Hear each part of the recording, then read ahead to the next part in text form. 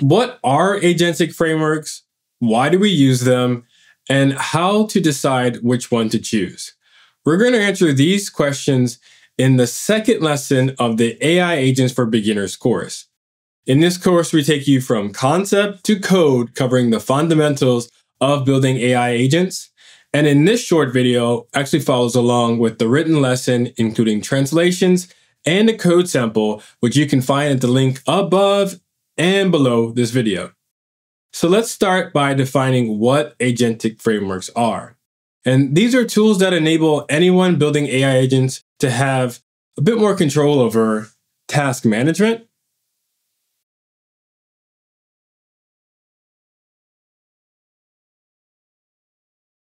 because as mentioned in the first lesson, agents are focused on completing tasks.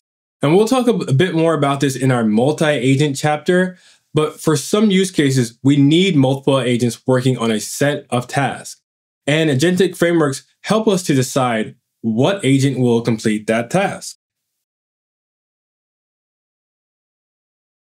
Also, contextual understanding. See, agents need to have information about the context and environment state.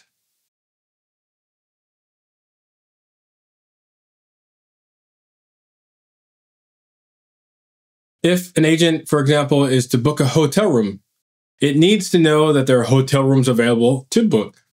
So agentic frameworks allow us to better manage this context.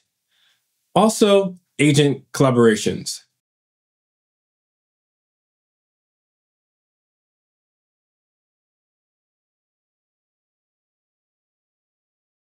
See, how these agents complete the task together is up to us to define, and agentic frameworks allow us to do that more effectively. They create spaces and use protocols to allow agents to communicate between each other.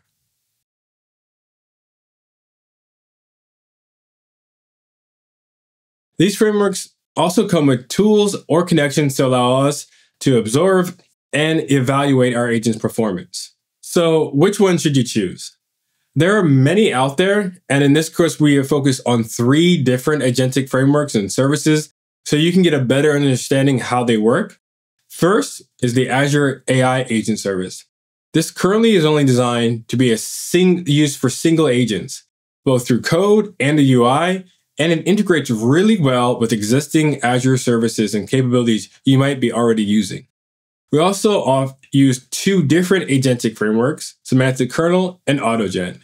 Both these frameworks can utilize agents built with the Azure AI Agent Service, as well as other services like GitHub Models, which we have code samples for throughout this lesson. Semantic Kernel, on one hand, is an enterprise-focused framework, and the team behind it are really focused on a developer experience for teams building AI agents in production. It offers support for C#, Java, and Python, and a variety of different connectors to other model services. We also have AutoGen, which was born out of our teams in Microsoft Research. It has a strong focus on taking the latest in agentic research and enabling other researchers and developers to test and experiment with those ideas in code. And as always, the best advice is to start small. Working with one agent through something like the Azure AI Agent Service, and then when you have your agents working, you can combine them by using one of the frameworks that has multi-agent support, like Semantic Kernel or AutoGen, depending if you're building for production or just exploring the latest in agentic research with AutoGen. We have more information on how to decide which tool is right for you in the written lesson. And while listening to someone talk about this is helpful, thanks for watching, by the way. Getting hands-on is the best way to get a better understanding of how these tools work. So let's head over to our code editor and to do so. So now we're here back at our code editor, and we have 3 different samples, one using Semantic Kernel, AutoGen, and the Azure AI Agent Service. As mentioned, you can find this code at the link above and below the video to run it yourself. We'll start with the Semantic Kernel example. This is something we already kind of ran in the last lesson, where we'll be able to define different plugins. In this case, we have this destinations plugin, which takes a list of different destinations and allows a random destination to be returned whenever a user is asking for a planning of a trip. And again, we're defining that agent using a chat completion agent the kernel, so everything that we've been adding, so all the services and tools, I have some instructions and then any other settings, additional settings that we need. And basically we're going down here. We can see that the user is planning a day trip. We can also see that it's actually making a call to that function. So get random destination and then getting the result, which is New York. And then the agent is going ahead and then taking that information from that function and making a plan for New York. Sounds like a lovely trip. On the AutoGen side, a similar sort of setup. In this case, we're going to create a client, which is the chat completion or the model behind it. We can also do some different settings, whether it's like a JSON output, which is really important when we're talking about working with different functions on different parts of our system. And then we can define the agent in a way where we have the name of the agent, the model client that we just defined.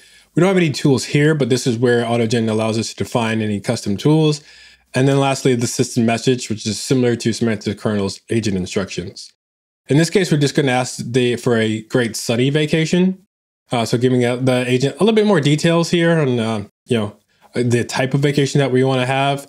And then we see the interaction. The agent comes back, or the assistant comes back with the plan, and it's 7-day trip to Maui. Sounds lovely.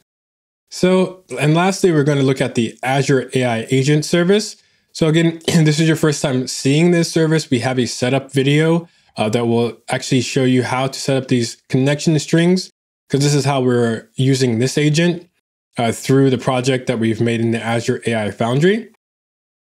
And with the Azure AI Agent service, it's a little different setup. In this case, we're going to create an agent kind of at the runtime in terms of interactions with the user. We're going to create a thread, and a thread basically is the setup between the messages that are being collected between the user and the agent.